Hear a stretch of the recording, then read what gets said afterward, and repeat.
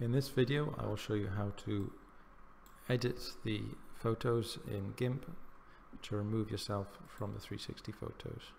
First thing you're going to do is click File and select Open as Layers. Then select the two photos which were taken at the same time in the same place. One should be taken with you on one side of the camera and one on the other side.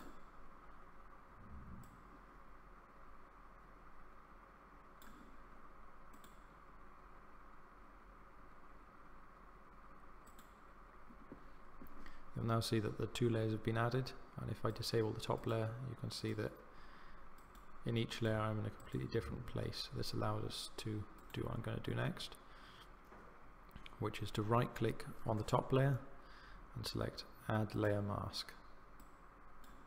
Select Add, then make sure you have the paintbrush or the pencil selected.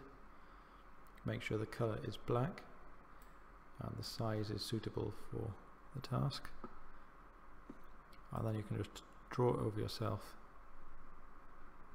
and this will reveal the layer underneath, which should be identical so there's no mismatch. Occasionally, if there is slight differences in light, you may have to lighten that area using burn or dodge in the layer underneath. But for this looks good. So now we can just export it. So click File, Export As, and change the name.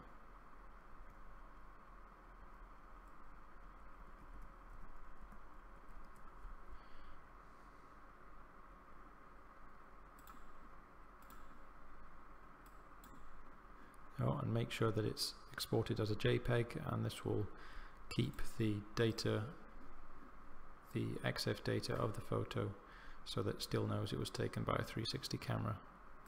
And just select Export.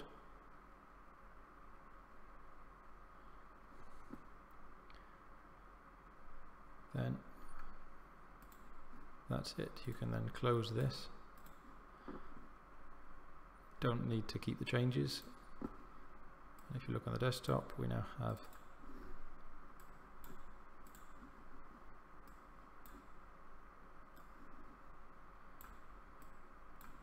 the newly edited photo with nobody in it. There we go. Thank you.